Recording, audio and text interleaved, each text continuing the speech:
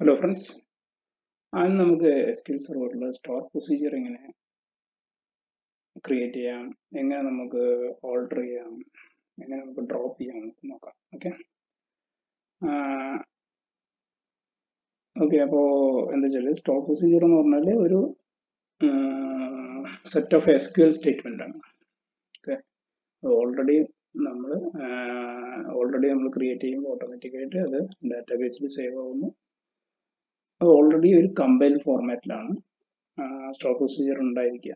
നമുക്ക് എപ്പോൾ വേണമെങ്കിലും പ്രൊസീജിയർ റീകോൾ ചെയ്തിട്ട് നമുക്ക് റീയൂസ് ചെയ്യാൻ കഴിയും. ഓക്കെ, അപ്പോൾ നമുക്ക് എങ്ങനെ ഒരു സിമ്പിളായിട്ട് പ്രൊസീജിയർ ഉണ്ടാക്കാം എന്ന് നോക്കാം. Okay,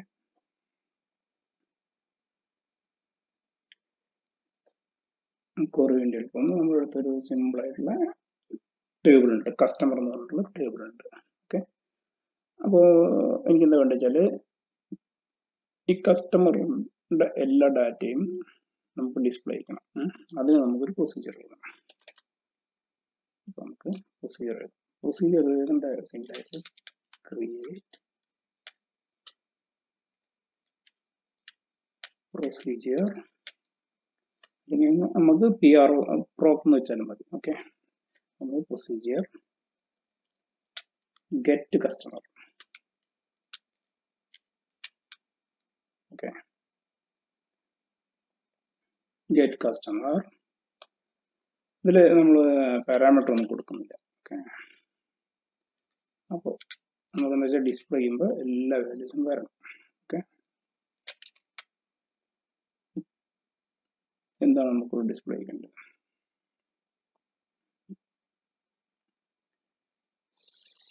select star from customer. Okay, begin ന്റെ ഉള്ളിൽ select star from customer. Okay, just execute ചെയ്യാം. പ്രൊസീജിയർ ക്രിയേറ്റ് ചെയ്തിട്ടുണ്ട്. ഓക്കെ, ഇനി നമുക്ക് ആ പ്രൊസീജിയർ ഒന്ന് എക്സിക്യൂട്ട് ചെയ്യണം. ഓക്കെ, അപ്പോൾ ഇതാണ് അതിൻ്റെ പ്രൊസീജിയറിൻ്റെ name, get customer. Okay, parameter ഒന്നുമില്ല, ജസ്റ്റ് നമുക്ക് എക്സിക്യൂട്ട് ചെയ്യാം. കണ്ടോ, അപ്പോൾ നമുക്ക് ഈ പ്രൊസീജിയർ വെച്ചിട്ട് ഡാറ്റ നമുക്ക് ഇവിടെ ഡിസ്പ്ലേ വന്നിട്ടുണ്ട്. ഓക്കെ, ഇതുപോലെ തന്നെ നമുക്കിതിനെ കമാൻഡായിട്ട് യൂസ് ചെയ്യാം. ഇങ്ങനെ execute procedure name, just execute ചെയ്യാം. കണ്ടോ, സെയിം റിസൾട്ട്. ഓക്കെ, അപ്പോൾ ഈ പ്രൊസീജിയർ ഇപ്പോൾ ഈ ഗെറ്റ് കസ്റ്റമർ എവിടെയാണ് നമുക്ക് കാണുന്നത് നോക്കാം. നമ്മൾ ഡാറ്റാബേസിൽ പോയിട്ട് പ്രോഗ്രാമബിലിറ്റി ഉണ്ട്, അവിടെ വെച്ചിട്ടൊന്ന് റിഫ്രഷ് ചെയ്യാം. ഇത് സ്റ്റോർ പ്രൊസീജിയർ ഉണ്ട്, സ്റ്റോർ പ്രൊസീജിയർ ക്ലിക്ക് ചെയ്താൽ കണ്ടോ, ഇവിടെ നമ്മൾ ക്രിയേറ്റ് ചെയ്തിട്ടുള്ള സ്റ്റോർ പ്രൊസീജിയർ ഇവിടെ ഉണ്ട്. ഓക്കെ, ഇതൊന്ന് ഡിസ്പ്ലേ ചെയ്ത് കാണാൻ ഇവിടെ ക്ലിക്ക് ചെയ്തിട്ട് കണ്ടോ, ഇതിൽ മോഡിഫൈ ജസ്റ്റ് നോക്കിയാൽ മതി. ജസ്റ്റ് മോഡിഫൈ ക്ലിക്ക് ചെയ്താൽ കണ്ടോ, ആ പ്രൊസീജിയറിൻ്റെ ഡീറ്റെയിൽസ് ഇവിടെ കാണിക്കുന്നുണ്ട്. ഓക്കെ, അപ്പോൾ ഈ ഡാറ്റാബേസ് യൂസ് ചെയ്യുന്ന എല്ലാവർക്കും ഇതിലേക്ക് ആക്സസ് ഇത് ഡയറക്റ്റായിട്ട് ഈ പ്രൊസീജിയർ ആക്സസ് ചെയ്യാൻ കഴിയും. ടേബിളൊക്കെ വിളിക്കുന്ന കാര്യം തന്നെ നമുക്ക് എന്ത് ചെയ്യാൻ കഴിയും, അതിലേക്ക് ഈ പ്രൊസീജിയർ വെച്ചിട്ട് ഡാറ്റ കോൾ ചെയ്യാൻ കഴിയും. ഓക്കെ, അപ്പോൾ സിമ്പിളായിട്ടുള്ള ഒരു പ്രൊസീജിയർ നമ്മൾ ക്രിയേറ്റ് ചെയ്തു. ഓക്കെ, ഇതിനെന്തില്ല, അത് പാരാമീറ്റർ ഇല്ലാത്ത പ്രൊസീജിയറാണ്. ഓക്കെ, അപ്പോൾ അടുത്തൊരു റിക്വയർമെന്റ് എന്താണെന്ന് വെച്ചാൽ നമുക്ക് ഇതിൽ കസ്റ്റമർ ഐ ഡി ഉണ്ട്. ഈ കസ്റ്റമർ ഐ ഡി പാസ് ചെയ്തിട്ട് അതിൻ്റെ ഡീറ്റെയിൽസ് നമുക്ക് കാണാം. ഓക്കെ, കസ്റ്റമർ 1 പാസ് ചെയ്താൽ എനിക്ക് ഈ ഫസ്റ്റ് റോ ആണ് കിട്ടേണ്ടത്. ഒരു കസ്റ്റമർ ID 2 പാസ് ചെയ്യുമ്പോൾ എനിക്ക് ഈ സെക്കൻഡ് റോ കിട്ടണം. അത് നമുക്ക് എങ്ങനെ ചെയ്യാം? ഓക്കെ, നമ്മൾ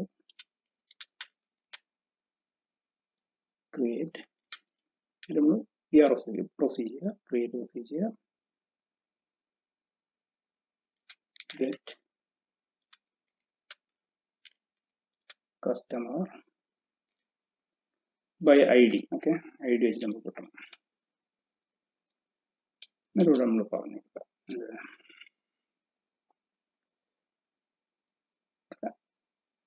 at നമ്മൾ വേരിയബിൾ ഡിക്ലെയർ ചെയ്യുമ്പോൾ at വെക്കണം at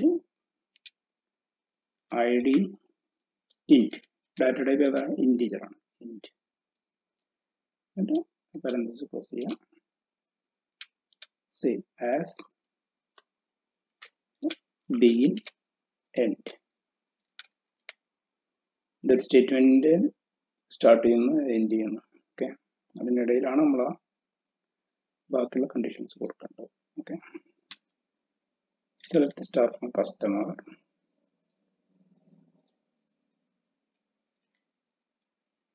where എന്താണ് നമുക്ക് കസ്റ്റമർ ഐ ഡി അല്ലേ customer I D equal to at id okay നമ്മൾ എന്തെങ്കിലും ക്രിയേറ്റ് പ്രൊസീജിയറിന്റെ നെയിം കൊടുത്തു അതിൻ്റെ കൂടെ പാരാമീറ്റർ നമ്മൾ പറഞ്ഞു കൊടുത്തു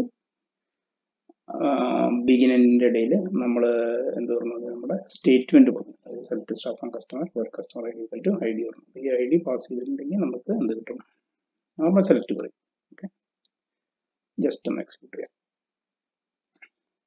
പ്രൊസീജിയർ ക്രിയേറ്റ് നമുക്കൊന്ന് റൺ ചെയ്ത് നോക്കാം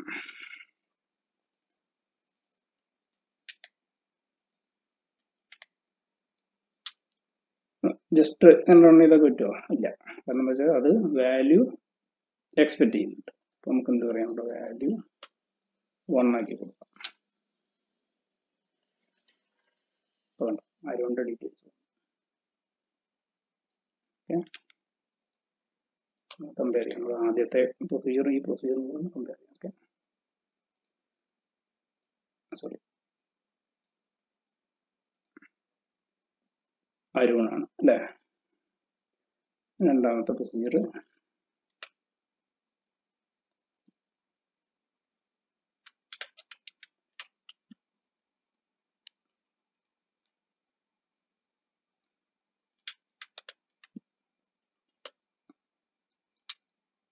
ഫസ്റ്റത്തെ അരുണാണ് സെക്കൻഡ് കുമാറാണ് ഇപ്പോൾ 1 വന്നു സെക്കൻഡ് കുമാർ ഓക്കെ ഓക്കെ നമ്മൾ രണ്ടെണ്ണം എക്സിക്യൂട്ട് ചെയ്യണമെന്ന് വെച്ചാൽ ഇവിടെ സെമിക്കോളൻ കൊടുത്തതാണ് ഓക്കെ അപ്പോൾ ആ ഡാറ്റാസ് അപ്പോൾ നമുക്ക് പാരാമീറ്റർ ത്രൂ നമുക്ക് ഡാറ്റ വന്നു അല്ലേ നമുക്ക് ഓക്കെ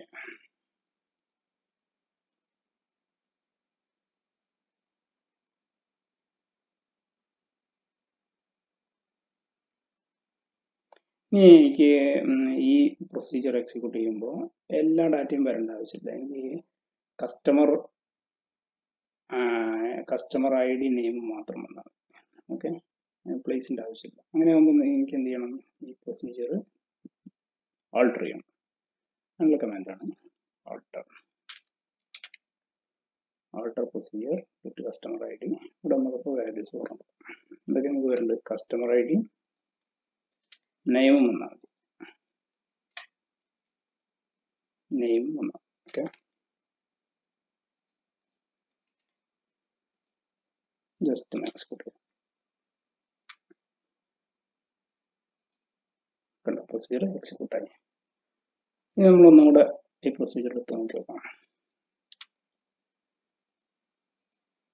കണ്ടോ ഇപ്പോൾ കസ്റ്റമർ ഐ ഡി നെയിം മാത്രമേ നമുക്ക് ഡിസ്പ്ലേ ചെയ്തിട്ടുള്ളൂ